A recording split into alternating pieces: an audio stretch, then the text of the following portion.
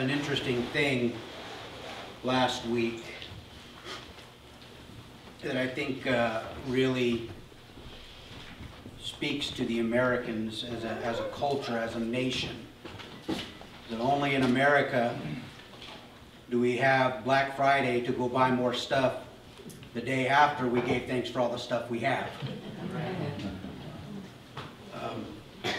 You know, I was thinking as we were singing the last song, Glorious Day, that our eternal hope is that Christ will return. But how many of us really have that as our hope? I mean, how many of us are looking with anticipation to his coming?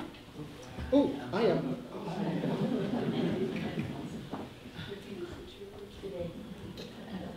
I would be a-okay with today. You know, Jesus, through his parables, warned us frequently to be ready. Because his coming is going to be at one and the same time a great thing and a terrible thing. You know, I like Thanksgiving. This year I got to sample the delicacy known, for the first time ever, I got to sample the delicacy known as smoked turkey. Wow, where have you been all my life? I don't know if all smoked turkeys taste that good, or it also helped that it was 2 hours later than it was supposed to be, so I was good and hungry. But I was wondering, you know, I love Thanksgiving. Not so much because of the food. Actually, over the years, we've actually eliminated a lot of the food that we have for Thanksgiving. Growing up, Thanksgiving was always a big event. My mom would start preparing days ahead of time. We would have between 20 and 30 people at our house, and it was usually a 6 or 7 course meal. And you would start with toast in the morning as you were preparing the food, and you would go to the antipasto and the bread, and then you'd have salad, and then we would have lasagna, and then you would have turkey, and you ate in shifts because you had to like lay down and digest. And but I was thinking about this.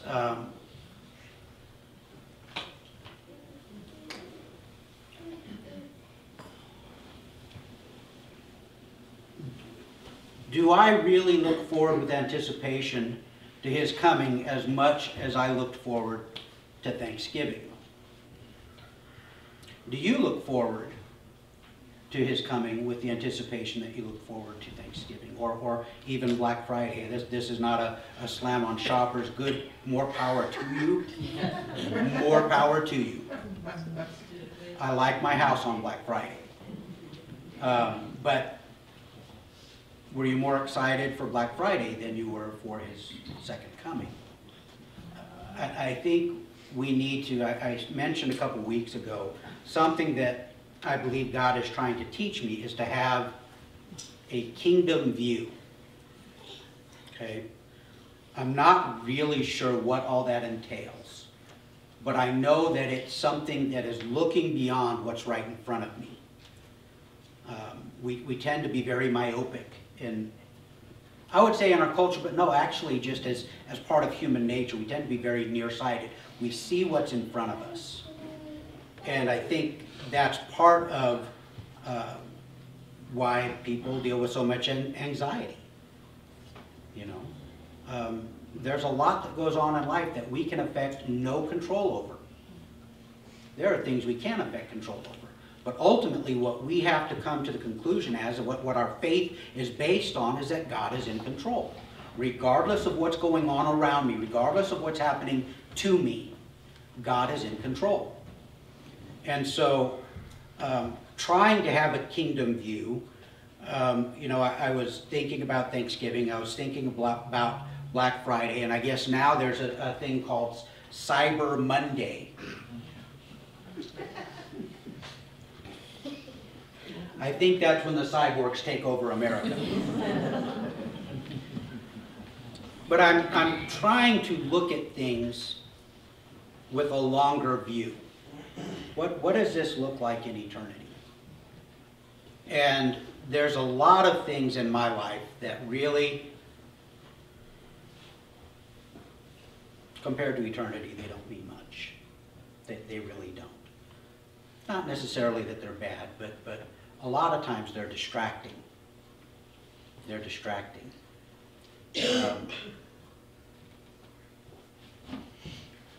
I guess ultimately what I would like to say to you this morning regarding that is, let's examine ourselves and see how much of those songs we actually live out, how much we believe. And does that belief affect our actions? Does it affect our thinking? Does it affect our life? Are we eagerly anticipating his coming? Are we going, okay, can you just wait till, I get my refund from the IRS? Or can you wait till, Christmas, because I think I'm getting something really good for Christmas? Let's look with kingdom view at everything that's going on in our lives. Let's let our faith be built up by the promises that God has given us. And he promises that he is faithful. They will come to pass. And so let's kind of shift our view to look at life with kingdom eyes, with the kingdom view. So that's all I'm going to say about that. We are working through, and it's been actually a bit of time since we've been on this topic. We've had things come in between. I was actually hoping to have this series finished by the end of the year. I don't think it's going to be, but we've been working on a family affair. And we started off with Genesis and how God created the family. And then, of course, right after Genesis 1 and 2 comes Genesis 3, where sin comes in, and the dynamic of what God intended for the family is twisted, and it becomes corrupt. Sin enters in, and it changes things. We looked at the curses. Spent some time talking about woman, specifically as a wife, and how the curse affected that. Just to give you a little bit of insight, just so we can catch up to where we are today. Turn with me in Genesis chapter 3.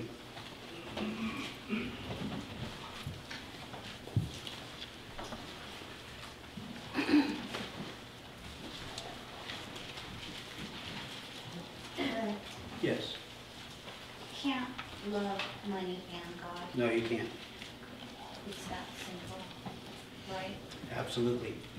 Jesus says it very clearly. You will love the one and despise the other. And, for us, that's a very dangerous thing. If you actually look through Scripture, we are incredibly blessed. We can, compared to the vast majority of the world, every person in here is wealthy. And that puts us, by default, in a very dangerous position. Because, as James says, you've got everything you're going to get. It's the poor that are going to receive more blessing in heaven. So we have to be very wise and very shrewd in how we deal with our money. Are we controlling the money? Is the money controlling us? Do we live our lives such that we are obedient to God, or do we live our lives such that we're obedient to the dollar? Because God will ask you to do some crazy things with the dollar. Okay? Yeah. Be very careful. So, we're going to look in verse 15. God has already come into the garden. The blame game was played. God asked Adam, who told you were naked? That's Oklahoma for without clothes. And he asked him, you know, have you eaten of the fruit that I commanded you not to eat? And Adam, like most men today, turns around and points to the woman. And actually, in pointing to the woman, he's actually blaming God. Because look what he says back up here in verse 12. The man said, the woman whom you gave to be with me, she gave me fruit of the tree and I ate. Okay, so, I mean, at the start, you've started off blaming God. You know, if you'd never put her here in the garden, I wouldn't have eaten the fruit. I mean, I just want that out in the open. That you shoulder some of the responsibility. And the rest of the responsibility goes to her. Because she took the fruit and gave it to me and I had to eat. Okay? And then God turns to the woman and he says, what have you done? And she said, well, the serpent deceived me and I ate. Well, now technically, neither of those is a lie, is it?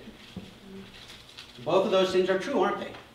The serpent deceived her and she ate. She gave it to her husband and he ate. Those are very true statements, but they're incredibly wide of the mark, aren't they? Aren't they? Because all the serpent did was tell her that she would gain in knowledge. I don't even know what she told Adam other than eat. But we see, as a result of this sin coming in, we see the dynamic. And all of creation changes, but specific to our subject, we see the dynamic of marriage relationship changes. So we're going to jump back down here to verse 15. God says that he's speaking to the serpent. He says, I will put enmity between you and the woman, and between your offspring and her offspring. He shall bruise your head, and you shall bruise his heel. We see that as the promise that God is giving the woman, that one day, one of her descendants will save man. Then in verse 16, he says, to the woman he said, I will surely multiply your pain in childbearing. In pain you shall bring forth children. And then we read this last little part here. It says, your desire shall be for your husband, and he shall rule over you. Now, I spoke a couple weeks ago about this. Most biblical scholars say that the plain reading of that misses the intent, because the wording in the Hebrew makes it very clear that she wasn't longing for her husband like, oh wow, I really would like to be with you. She was longing for his position. If you look back to the original sin that they committed, what was the sin? Well, we say, well, they ate the fruit. We'll call it a kiwi. Do kiwis grow on trees? I don't know. We'll call it a banana. Okay? But what was the intent of her sin? She wanted to be like God, which is the same sin that Satan committed. He wanted to be elevated above his position. She wanted to be above her position. Man, he was just hungry and stupid. Okay? So what we see here is that the desire will be for your husband's position. And we see this contention come right at the beginning. Okay? We see how God designed marriage. He created man to be the husband, the steward of all the earth. And he said, it's not good that he's alone. We need to find him a suitable helper. No suitable helper was found, so God made one. You think about that. That's an incredible blessing. That in all of creation, these two creations were unique. Okay? But then the marriage dynamic changes. Well, let's read down a little bit. To Adam he said, because you have listened to the voice of your wife and have eaten of the tree of which I commanded you, you shall not eat of it. Cursed is the ground because of you. In pain you shall eat of it all the days of your life. Thorns and thistles it shall bring forth for you, and you shall eat the plants of the field. By the sweat of your face you shall eat bread, till you return to the ground. For out of it you were taken, for you are dust, and to dust you shall return. And then God himself provided the first sacrifice, the first covering, because God provided for them skins of animals to cover themselves. Okay? Now let's back up and tear this apart a little bit. It says, because you have listened to the voice of your wife.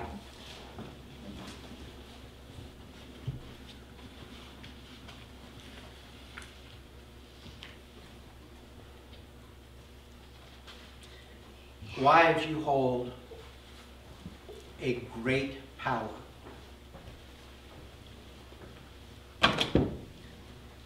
And with it, a great responsibility. Men, you have ears to hear. But you also have a will. Now, I'm not saying women are evil. I'm saying women have a great power.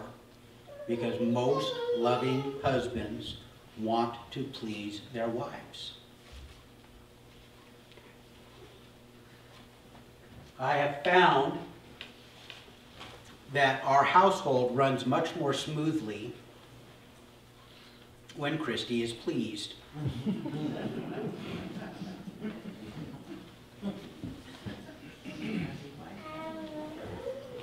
Yep. Happy wife, happy life. But there is inherent in that a danger. Because ultimately, at the end of all things, who are we striving to please? God. Okay? Now, with the marriage dynamic as it was designed, that would never be a source of contention. Because both are working to fulfill the role that God had them. They are working together to accomplish their tasks. Okay? So, you listen to your wife. Boy, that passed the buck really backfired, didn't it? And you've eaten.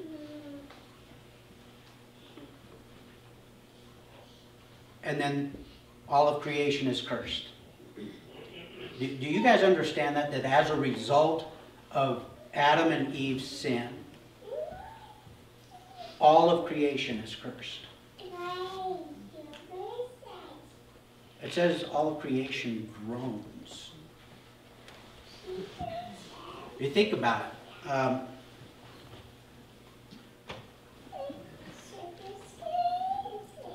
did anybody ever notice Herbert out there by the ramp? We brought Herbert in a year or so ago to make a point. Herbert's the big rock out there by the ramp.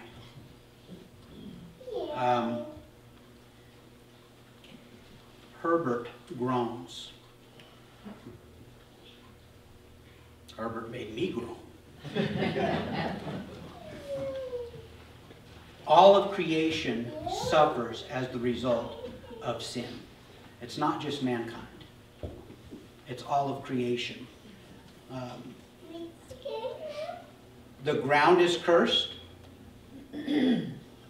Thorns and thistles come out of cultivated land because of the curse. Now look at verse 19. He says, by the sweat of your face you shall eat bread. You think about that for a moment. What does that imply? What's that? Hard work. Well, he was working before, wasn't he? But now work, you know, that four-letter word work actually takes on a new meaning. It becomes toil. It becomes a labor. Okay? So now work isn't going to be fun. My father taught me a lot of things by example. My dad served in the military for 20 plus years. He retired from the military and then worked another job for 18 years. A job that he hated. And he worked faithfully 40 hours a week for 18 years at a job that he hated because it provided for his family. Never saw my dad complain about it. He just did it. He got up every morning and he went to work. And it was about an hour drive from where we lived. So he had to leave early enough to get there. And you knew he was going to be late coming home.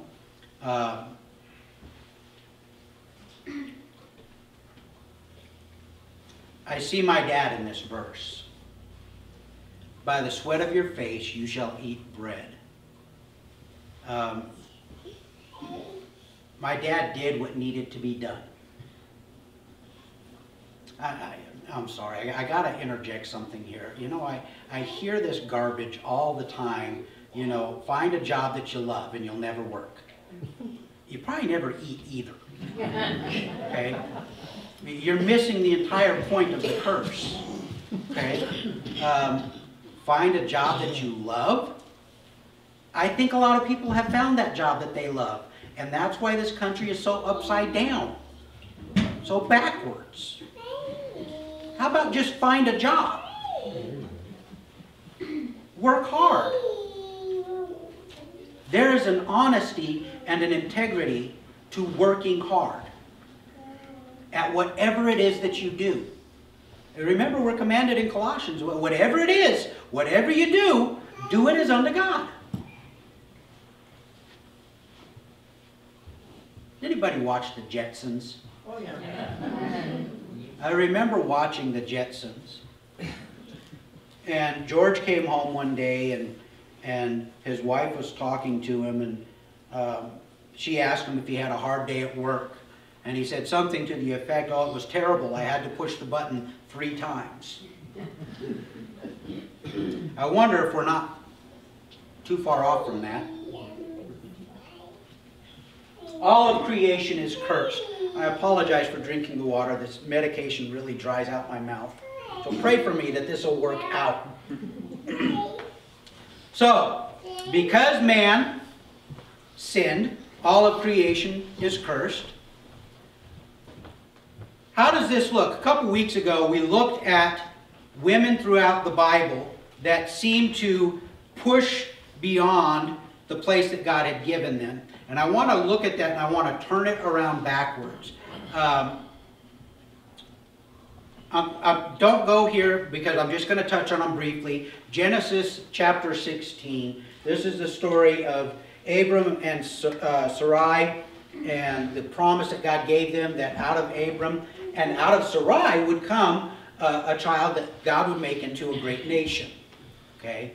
And a period of time goes by and Sarai was not getting pregnant, and so she came up with this plan to fulfill God's promises in their own strength. And in the story we see that Sarai tells Abram, she says, well, here's my handmaiden, take her and get her with child, and that will be the fulfillment of the promise. We live in a very different culture than they lived in, because to me that just sounds stupid. But evidently this was something that was not all that unusual, because we see it not only here, but we see it in the next generation, don't we? And we see it with Jacob and Rachel and Leah. So evidently there was some commonality there that we don't get. But she talks him into sleeping with Hagar, and Hagar gets pregnant, and then because she's pregnant, she despises Sarai, and then there's this whole back and forth. We read in Galatians that Paul reiterates that Ishmael was not the child of the promise. Isaac was. I think there's a valuable lesson to be learned there. That when God speaks something to you, when God says He's going to do something, He's going to do it. He will take care of it. And don't jump ahead of Him and sabotage His plans. Because we also saw a couple weeks ago, Ishmael and his descendants have caused no end of grief to Isaac and his descendants. Okay? It's going on today. You look at what's going on with Israel and you look at the nations around it. That is still a direct result of the contention that came out of Abram and Sarai trying to finish God's word in their own strength. So we see this thing going on. We see that repeatedly Abram pleads for Ishmael, his son. After Isaac is born, Sarai sees that he is getting harassed by Ishmael, and she goes to Abram and she says, they gotta go, because he will have nothing in common with my son. And Abram's torn. He loves Ishmael. Ishmael's his son. How can I, God? And he's, God, what should I do? And God says, do as your wife has told you. I will take care of it. Now think about this for a moment. I don't know the nature of the relationship that Abraham and God had. I really don't understand it. But it had to be something incredibly unique. Because God chose Abraham out of all the people of the earth to make a great nation out of, and through whom the Savior of the world would come. Okay? And as Abraham is praying and he's asking God about his son, he says, hey, Mama's not happy. There is tension in the camp here, God. I don't want to give up my son. I love him. What should I do? And God says, listen to your wife. But then God tells me, he says, because of you, because I've heard your prayer, I will make of Ishmael also a great nation. Wow. You see how cool that relationship is? That God would bless the sin of Abram and Sarah, and that Ishmael would now be blessed because of Abraham. We see the same thing in David. The exact same thing. David, he commits the sin with Bathsheba. The child is born, and David fasts and he prays, and God takes the child. But then another child is born. Anybody know who that was? Solomon. And it was through Solomon that the Messiah came. Okay? So, God can take our mistakes and turn them into incredible things. Now, let me caution you. That is not advice to go through with your stupid things. Okay? God can do wonderful things with good things as well. God can do incredible things. Think about all of the times that the nation of Israel was in trouble and they would ask God to intervene. And God said, hey, just go out here and watch, and I'll take care of it. Shut up in the city, and the armies encamped about them, and God allows the servant's eyes to be open to see the army of God encompassing the army of the enemy. God does incredible things. It's better to do right, to do good, and be blessed because of it. But for those of you that are caught up in condemnation for the error that you have committed, God can still make something beautiful. He makes beauty from our ashes. Okay? So, I'm going to deviate for just a minute, because as we start to look at man, husbands, I want to kind of step away for a minute. In the Bible, in the Hebrew, throughout the Bible, we see two words that can be translated as Lord. Okay? And they have various extensions off of the word, but the root of both words. The first one is Adon, from which we get the word Adonai. And the second one is Baal. Okay? Now, what do you guys know about Adon? Well, I mean, think about it. That's the name that more than 300 times is used for God. Okay? What do you know about that name, Adon? When you hear that God is the Lord, Jesus is Lord, what does that mean? Master. He's a master, our master. Master. Yeah. Master. It carries with it the idea of right relationship. It carries with it the idea of benevolence. Well then, we look, because throughout Scripture we see this contention in Israel between God and Baal. Okay? And we see that there's this, you go to Israel today, if you got any spiritual sensitivity whatsoever, you will see that tension is still going on. Because who is Baal really? Yeah, the satanic forces, okay? And there's this conflict that is still going on over in Israel today. Baal can also be translated as Lord, but what it really, the implication of Baal is slave owner, or slave master, or landlord, okay? Now what's interesting about these two titles is I think Adon was how God originally intended the relationship between man and woman to work.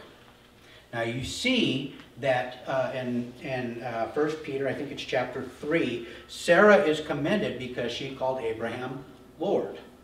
Okay. Now in the Greek, that's a different word. That's kurios, which is also the word that is used to reflect the position of Jesus Christ. Every knee will bow and every tongue confess that Jesus Christ is Lord. Okay. That connection goes back to Adon, not back to Baal. Okay. And we see that the way that God intended this to work, and as we get into the solution of this, you'll see how this plays out, is that God intended that Adam be an Adon, not a Baal. But we see that sin has come in, and all too often in the vast majority of relationships, if a man steps forward and takes responsibility and authority, he almost always does it as Baal, without concern or compassion for those over whom he is supposed to lead. Okay? And we see this struggle, we see this dynamic happening even today. So understand that there are two types of lords that are spoken of in Scripture. There is the one that references almost exclusively God, Adon, Adonai. If you look in your Bible, you will see most oftentimes when Lord is printed in all caps, okay, that is actually talking about Adonai Jehovah, the Yahweh, the actual name of God that is in there. You will also see sometimes that it's a capital L and everything is lowercase. That's just Adonai, that's not Yahweh. Okay, so read your prefix in your Bible. You'll find out some really cool stuff about why your Bible reads the way that it does. So we see these two things. We see that God intended that there would be a right relationship. Thaddeus, could you fill this up with water for me, please? But sin has come in. It's twisted the dynamic. Now there is tension. There is contention between husband and wife. Wow, it's really weird standing over here. Okay. I'm sorry, I never stand on that side for some reason. You know what? I'm going to stand over here. I'm going to talk to you guys. Sin has come in, and it's warped the dynamic of the relationship. Now, we see in 1 Corinthians, we'll go over this in greater detail next week, because we're going to walk through God's solution to our problem was His original design. Okay? The design has been messed up. One of those things that always cracks me up is to listen to builders that have to build something the architect designed. Because when you're designing stuff, most often you don't think about how it's going to get together. You just see that it fits. I was on a job site once years ago. I was helping an electrician, and I could hear these guys talking over in the corner, and they were supposed to put this bracing underneath this section, but there was no room for them to put a hammer or even the nail gun up underneath there. And they're thinking, I could hear them complaining about the idiot that designed this, and because he was not thinking about the fact that somehow or another that's got to stay there. And I was thinking about that the other day when I was looking over my notes and adding stuff. all too often we try to be the architect, and we have no idea how to build it. We just want it to look this way. So in 1 Corinthians, Paul writes out what he calls, or what I call, the order of authority. Okay? Does anybody here know what that order of authority is? Anybody? Christy, I know you do. God, Jesus, man, woman. God, Jesus, man, woman. Now the first thing that we need to look at is we have to break this idea in America that being underneath someone is a bad thing. We have this idea that, you know, the manager is better than the worker, and that the general manager is better than the manager, and that the president is better than the general manager, and the CEO is better than the president. We have this really convoluted hierarchy to what we think is better and what is worse. That's not how things work in God's kingdom. Because see, there's only two places in God's kingdom. There's the Lord and Master of all things, the Almighty God, and that's the triune God that we serve, and then there's everyone else. Okay? And when Jesus came, he completely turned their hierarchy upside down, because who was the greatest in the kingdom of God according to what Jesus said? What? The servant of all. The servant of all. The Last Supper. Jesus washed his disciples' feet. Now we don't really get this. We really don't understand this. But that was for the lowest of the low to do, because, you know, they came in with nasty feet. And the lowest of the low would wash their feet for them. Well, here is Jesus Christ, who has revealed himself as the Messiah, but also not just the Son of Man, but the Son of God. And here he is washing their feet. Why? To set the example. See, we're so twisted in this thing, because the greatest in the kingdom of God is the one that washes people's feet. The one that puts others above him or herself and becomes a servant. So when we look at this, we see this authority that it goes God the Father, Jesus the Son, man, and then woman, and even a lot of men go, well, that's not fair.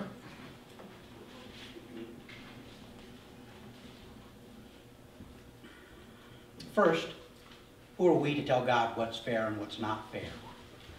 And second, if you understand the authority as a covering, a shield, a protection, if we understand it in light of the way that God intended it. Now, women, let me just ask you plainly. Does it bother you to be under the authority of God? Why not? Is he good? Because he's good? Because he loves all of us. Okay? He's good. He saves us. He protects us. He's our Father. Women, does it bother you to be under the authority of Jesus Christ? Well, why not? He was a man. Because he loves us. Because he loves us. Sacrificed himself for us. He proved that love for us. Okay? If that's the measure you're expecting of your husband, you'll be a widow really quick. I'm just saying. You know, that's how we have to prove our love for you. Okay? But I understand that, because that is the model that Paul uses in talking to men about how to treat their wives. Okay? Now, I'm going to stop here, because next week we're going to get in and we're going to start tearing apart how God, through Paul, explains to us his plan for marriage and how it's supposed to work. Now, keep in mind, because of sin, work is now what? Toil. It's hard. It's something you have to dedicate yourself to doing. There's an old fable about the ant and the grasshopper. Does anybody know it? Yeah. The ant goes out in the spring and the summer, and he's gathering and he's storing away and he's working and he's getting things taken care of. And the grasshopper thinks, hey, you know, life is good. I'm in the sun. I'm getting a good tan. You know, I'm warm. There's plenty to eat. Why are you working so hard, you crazy fool? And then fall comes and the ant is working even more furiously, gathering and getting put away. And the grasshopper is looking at him going, man, you're nuts. Look, all the acorns are out and all this food is readily available. And then winter comes and what happens? Grasshopper has nothing to eat. He has no shelter to protect himself with. And he goes to the ant and he says, hey, can you help me? Well, now, if this were to follow through in some countries today, the government would step in and he'd stick the grasshopper in and everything would be peachy cozy. But see, the idea of this is the ant worked. And so when the hard times came, guess what happened? He was prepared. The idea of work is something that we have to apply to every relationship in our lives, starting first and foremost with our relationship with God. You've got to dedicate yourself to getting to know Him. You've got to be in His Word. That's the primary way that He exposes Himself to us, that we get to understand who He is. You've got to be in prayer. Communication with God. And you know, I'll take that even further. Pray out loud. Pray out loud. I don't know why it's different, but it's different. Okay? Pray out loud. Worship. Worship. Be quiet. Be still before God. Be quiet before Him. And then the next relationship, the next most significant relationship in our lives is typically the husband and the wife. And it takes work.